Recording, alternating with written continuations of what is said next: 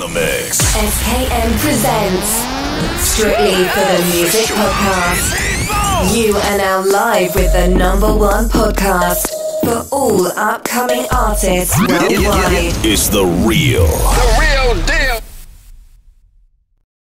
Welcome back, ladies and gentlemen, to another episode. This is Strictly for the Music Podcast. I'm your host, SKM. The next guest I got live and direct is a artist from Cincinnati, Ohio, signed to Heartless Music. With no further ado, let's introduce you to Lil'SavageX. Hey, what's up, y'all? How y'all doing? Hey, big dog. I want to tell you, man, it's an honor to have you, Lil'SavageX, man. You have a wonderful story, man. So let the audience know about your upbringing. What got you inspired to do music, man? Okay, what got me inspired in my music was growing up listening to all the fantastic artists like Eminem, Lil Wayne, ICP, Twisted, just really good artists that have meaning in their music. And it made me want to, do something myself. And since then, everything's been great. And I got a lot of supporters and fans right now. And I just find it a blessing that, I found another hobby to do that, helps me. So. All right, man. So tell the audience, man, how it was getting signed to Heartless Music, man. It was a blessing. At first they was called LKM, and then they switched their name to Heartless Music Records. And since I've been signed with them, they have got a lot of support on my side, and they publish all my music on major platforms. And they've actually been the reason why I've been getting a lot of views, because if it wasn't for them, I wouldn't be where I'm at now. Oh, okay. So they do your whole marketing and they promote your music, right? Yes, and they're also helping me with my new T-shirt, which is called Lil'SavageX, Savage God. It's coming out soon, and everybody should grab one. All right, man. So this is a merchandise line you just started up. So let me ask you this. What was the process of doing this, man? I was online one day and I seen a blank T-shirt on Google, and it was a black blank T-shirt. And I said, hey, I'm gonna download this and I'm gonna try to make a clothing line for myself to see where that goes. And since I started, doing the designing and everything to the T-shirt, and then I published the T-shirt on BandLab and Facebook and everywhere else, I'm actually getting a lot of likes on it, and a lot of people are commenting wanting to buy one. So I'm pretty sure they like it, so I did a good job. Hey, man, can we expect the website coming out? What'd you say? Can we expect the website? The website? Yeah, there's a website that's coming with new merchandise line, man. It's actually going to be on Heartless Music Records website. They're actually getting their website together now, and their website should be up soon, and I will let everybody know when they do have their website up. So Lil'SavageX, are you the only one that's signed to Heartless Music, or do you have other artists out there that the audience may can check out? There's actually there's a lot of artists signed with them right now. Actually, the one artist that's getting pretty big right now, his name is Kid Slayton, NBA. He's pretty good. I would actually definitely check him out. I've actually did a collab with him, and we did great on the song. It's called Here We Go. You guys should definitely check him out. And there's other artists signed too. You guys should check them out. Just go to Heartless Music Record on BandLab or Instagram, and you can check them out as well. All right, man. So you're part of this label that you are signed to, man, and working with all these different artists, man. What is the vibe like, man? How did these projects come upon? Do you have a producer that makes these beats for you and you just go ham on it, or how does it work, man? Well, sometimes I make the beats myself, or, sometimes I have another artist send a beat to me and that wants me to try it. Or, I have my record label send me beats all the time, like, beats that I could use. And I just use it and I roll with it, and my songs come out great. All right. So, were you making music before you got signed to? I mean, well, we know that, but I mean, like before you got on social media, were you making music, bro? Yes. I've been making music around 9 or 10 years before I've been signed. I actually was in a band before called Shattered Soul. It was an underground rap band. with my cousins, and soon as they like kind of split their separate ways, I went my separate way, and it seems like my career is going off better than what I was with them. So it kind of makes me feel like the group was holding me back a little bit. All right, so you didn't like that, didn't you? No, I didn't like that. I didn't like that they was taking long about their process and publishing and sharing their own work. And also didn't like it. They was arguing too much about who goes first in a song, and it was just really annoying. So I was like, you know what, I'm about to go, my separate way and see what happens there. And next thing you know, I get signed, and I have a lot of followers, and I have a lot of views on my songs. Yeah, man, that's great, man. So, wow, man, just going through this transition of it turning into turning into a bigger platform, man, and having this much support on your team, man. Like, how does this change the game for you? It changed it. It changed my life. It changed everything that I know about myself. It changed a lot of things for me. It made me open my eyes to realize what I can do better in life. Because I've had a rough background, and I've went to jail a few times, and I've lost some family members that really meant the most to me. And since I've been doing music, it changed a lot. It made me want to do more for myself. It made me want to get other people to listen to what I've been through, and they can relate to it. All right, man. So being going in and out of jail, man, being brought up to a rough upbringing, how did this affect your life, and how does this affect your music today? It affects me because the criminal background that I've had. It was hard to get a job. It was hard to find a place to live. It was hard to do a lot of things. And since I've done music, it still affects me to this day. Thinking back, wow, it's hard for me to do this. It's hard for me to do that. But I found another way to make myself happy, and that's with doing music. All right, man. So how's music impacted your life? The music has impacted my life in a lot of major ways. It's impacted my life. It showed people that didn't believe in me to believe in me, that I can make something of myself, and it's made me believe in myself. It made me want to keep doing and keep going, and it's really been a major impact and support throughout my life. And I would never take music away for nothing. I've always will do music. I don't care if I'm 80 years old, I'm gonna write a song. I'm always gonna be that musician that everybody wants to listen to. That's amazing, man. So, what is the mindset going into 2021?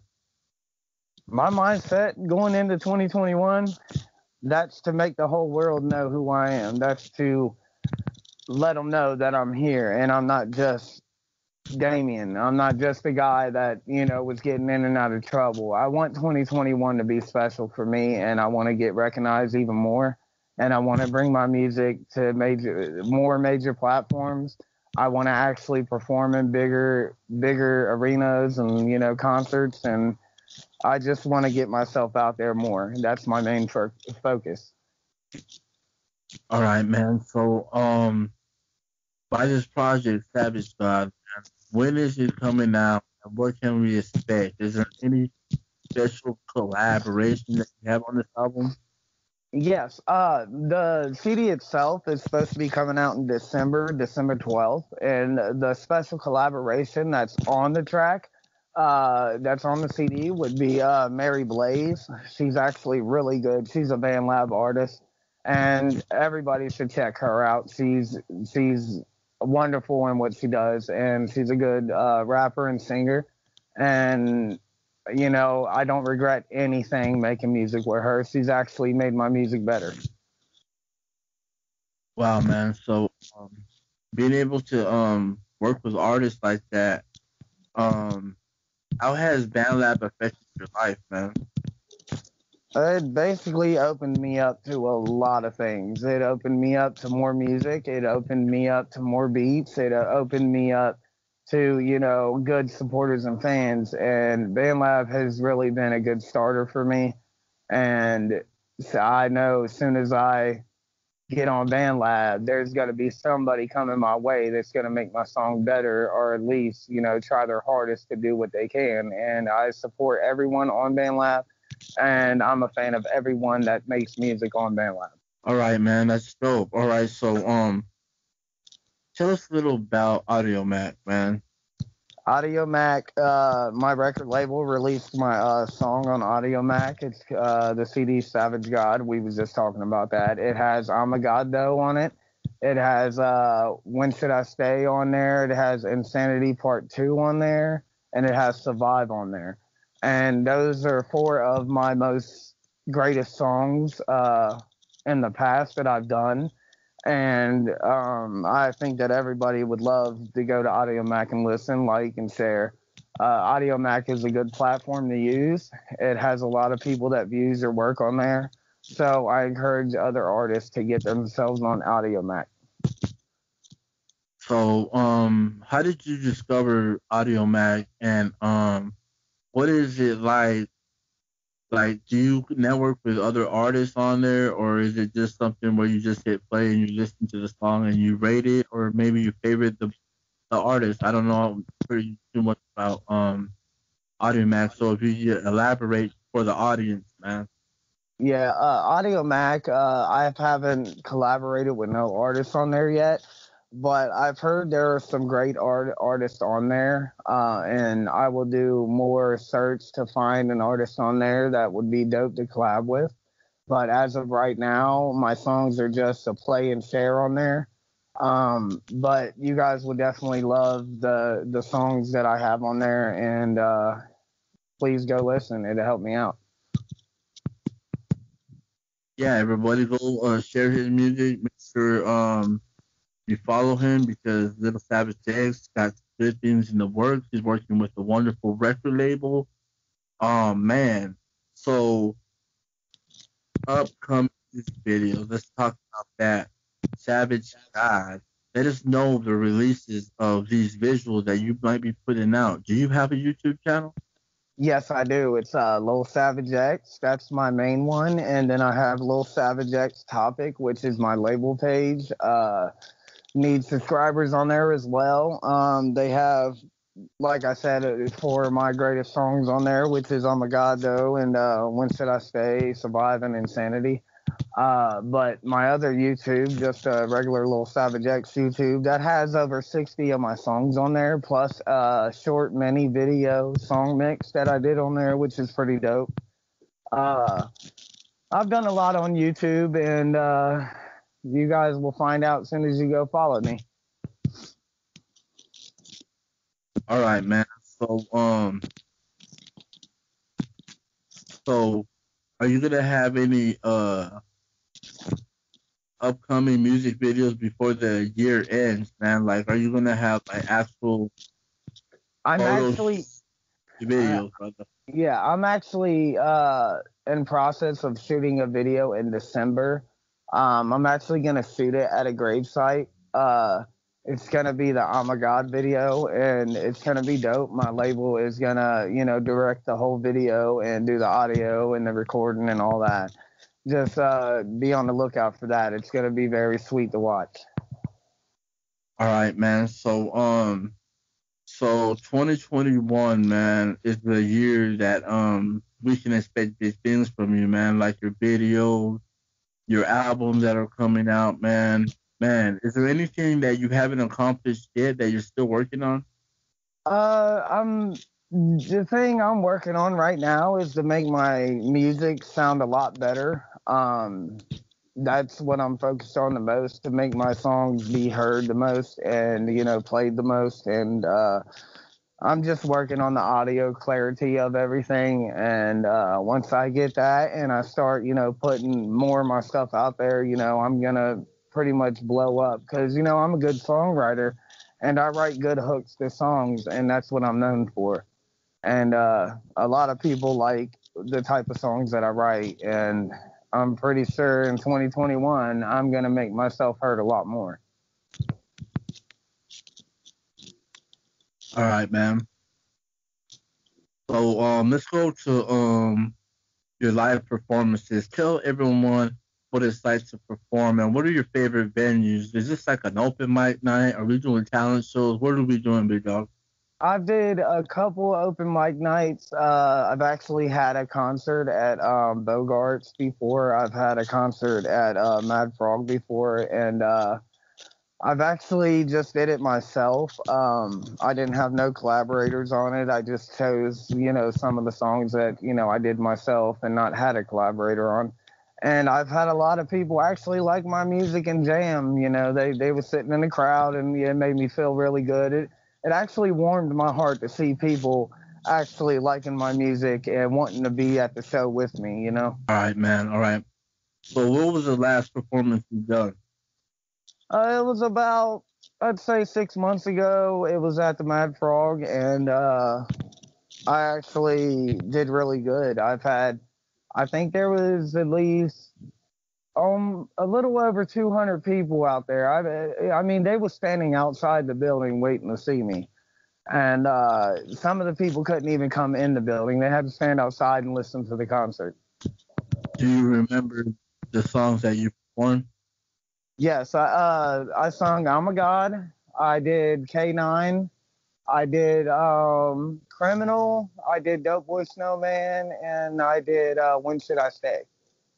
Wow, man. So this whole night was jam-packed with Lil Savage X from Heartless Music Records, man. Yeah, it was very exciting. That's fucking dope to say, man, that I have an artist that came on my podcast has been as accomplished as you have.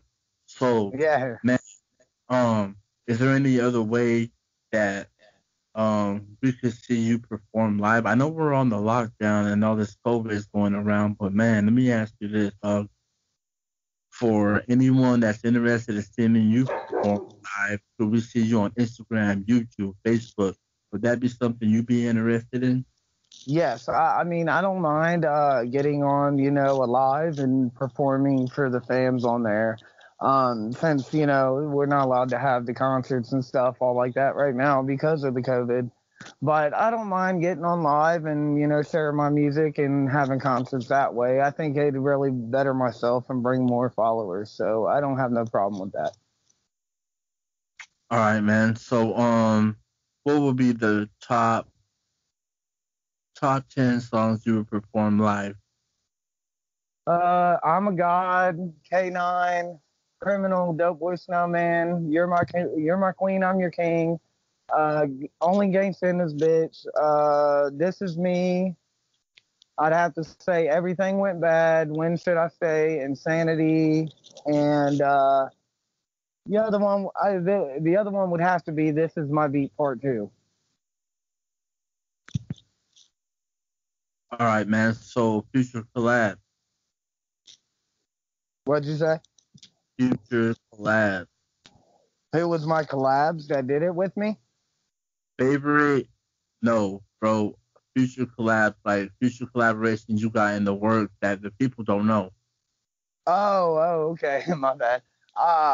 The collabs I got in the works, which is I'm actually working on doing a song with this artist called King Prophecy, and there's another artist called Maryland, which he's been on a few of my songs, but I've had a lot of people say that we've collaborated a lot, throughout my songs good, and I think we should do more work together. He's a very good artist, and I'm actually working on doing another song with Chris Brown.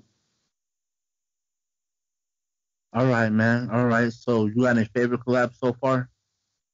My favorite collab would have to be Chris Brown or Justin Bieber, one of the two.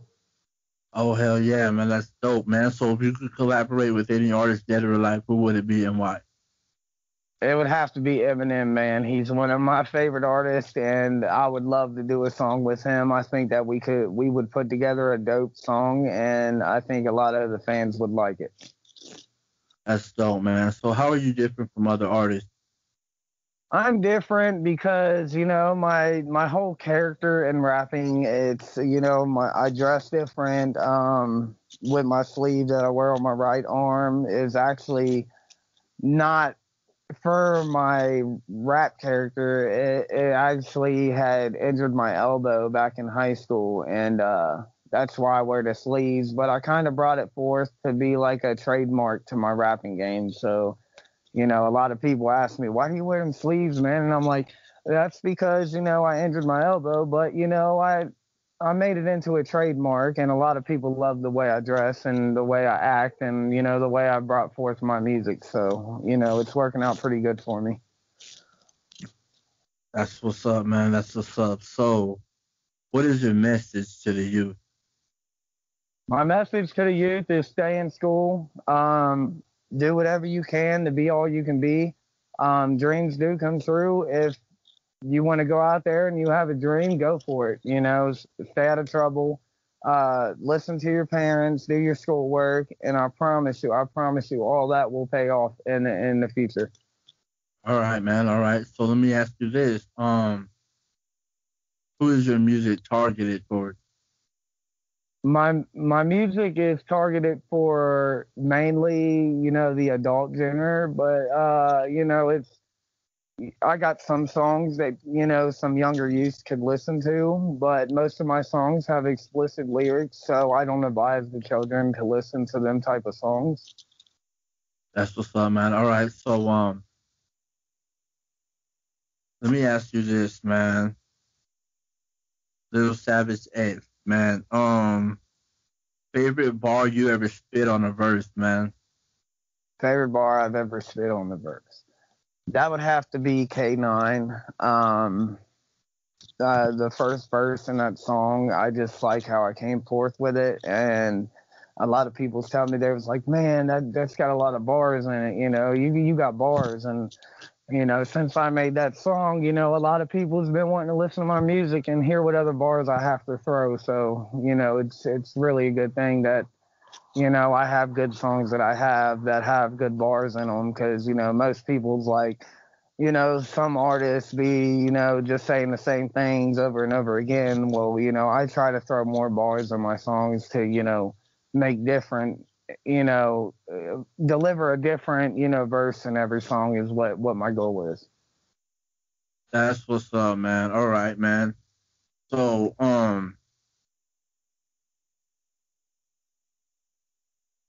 what is it like growing up in Cincinnati, Ohio, man? What was the upbringing? Cincinnati, Ohio, I've had a rough life down here, and as soon as I get out of here, as soon as I move, it's gonna be a blessing, because I've dealt with a lot over here. But actually, I think being in Cincinnati and going through the things that I've gone through actually helped me to be a better artist. So I can't really hate on it too much. All right, man. Toughest struggles you had to face?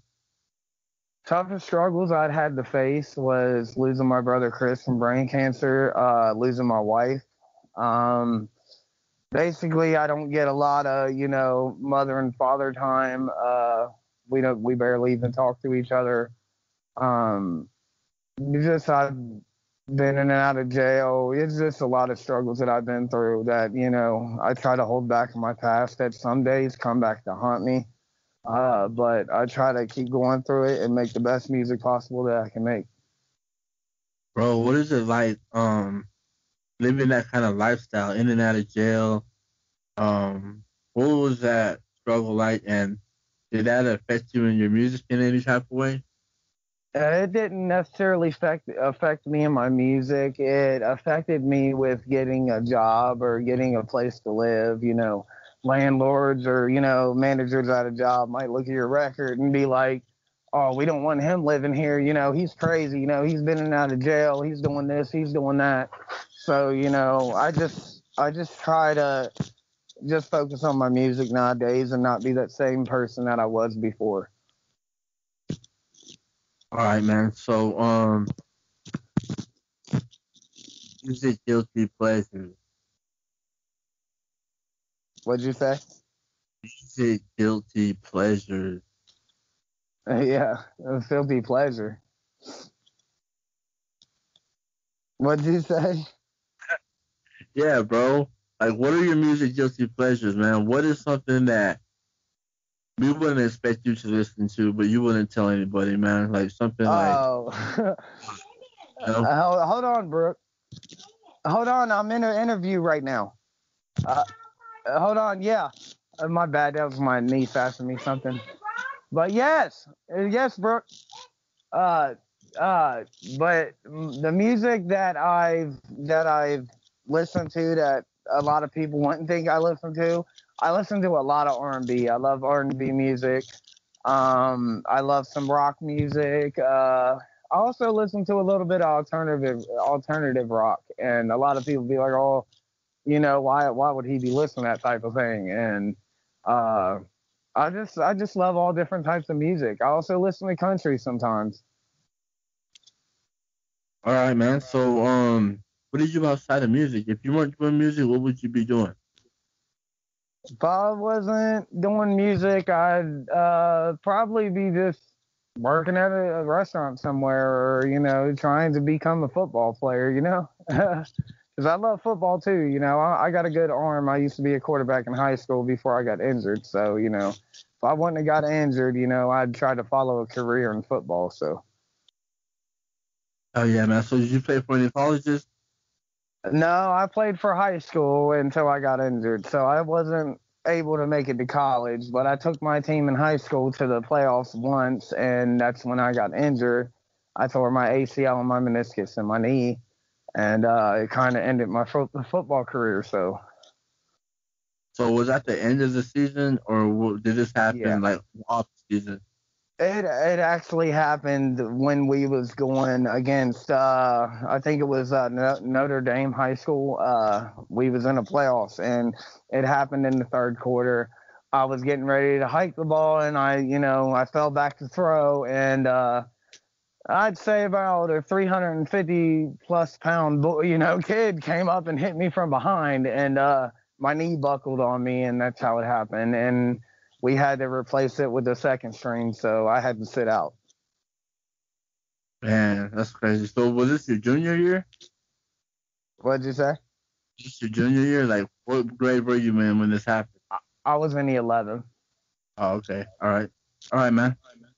So what are the goals going into 2021?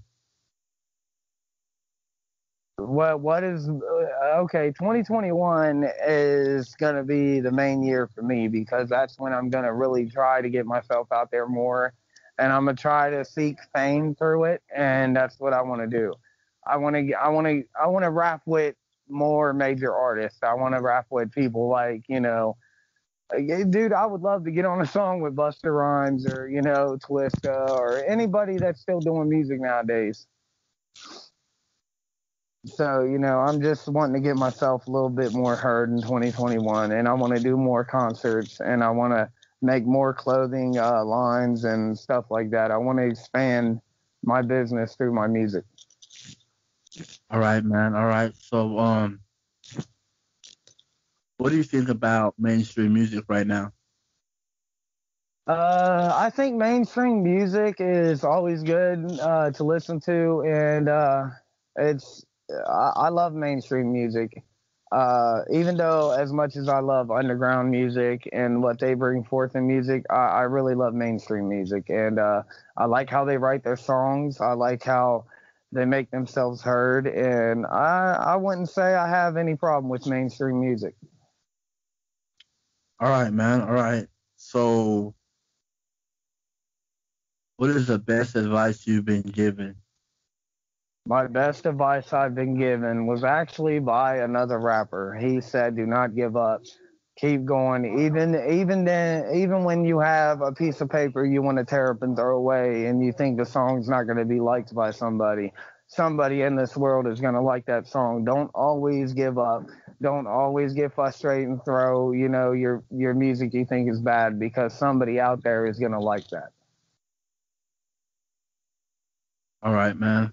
All right, that's great advice, man. So What would you say to any upcoming artist or band in your local area? I would have to say keep trying, keep going for it, and sooner or later it's going to pay off. Sooner or later your music's going to get better. I would not give up one bit, no matter what anybody says. I'd keep going, and you will see the outcome sooner or later. You will be heard. All right, man. So from here on out, man, how is your music going to evolve? What can the audience expect from you, man?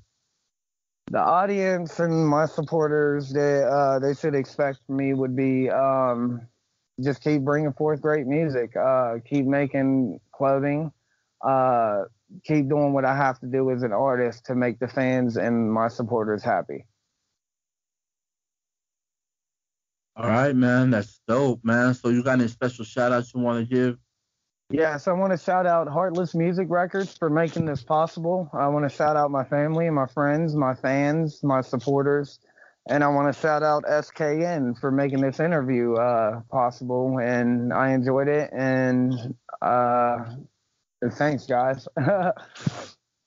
You already know Lil'SavageX, man. Go peep his new EP, Savage God. Go listen to all his new release singles, man. He's banging out on the tracks, man. He's got good things coming for him. Big shout out to Heartless Music for bringing this artist up front and personal to every one of the audience that gets to know him, man. This man is on fire. So, is there anything that I didn't speak on that you want to touch on right now, Big Dog? Yeah, I just want to say to the world, a savage is coming. And when I come, I'm not going to stop. I'm going to keep going, and I'm going to keep bringing forth the great music. All right, man. So go ahead and plug in your music. Let everyone know where they can find you, your Twitter, your Facebook, all that good stuff, man. Yes, you can follow me on Pandora, Spotify, Apple Music, Deezer, Audio Mac, YouTube, Instagram, BandLab, and SoundCloud. And that is Lil'SavageX, right? Yep. There you go, ladies and gentlemen. Lil'SavageX did his EP, Savage God. This is strictly for the music podcast.